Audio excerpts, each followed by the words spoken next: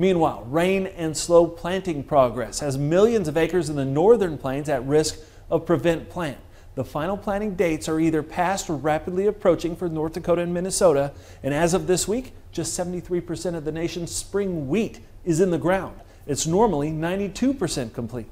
Driving around earlier this morning, no tractors, no planters. Maybe people will get going here this afternoon, this weekend. If we catch another rain, it's going to really cause problems, and people are stressed out as it is. So here you have a perfect situation where you could be massively profitable if you're in the bushel business and you're seeing, put North Dakota down, you could see 800 to a million acres, 800,000 a million acres PP, South Dakota 300, parts Minnesota a couple hundred, maybe 1.5 million acres PP, which if you look at history tying is normal.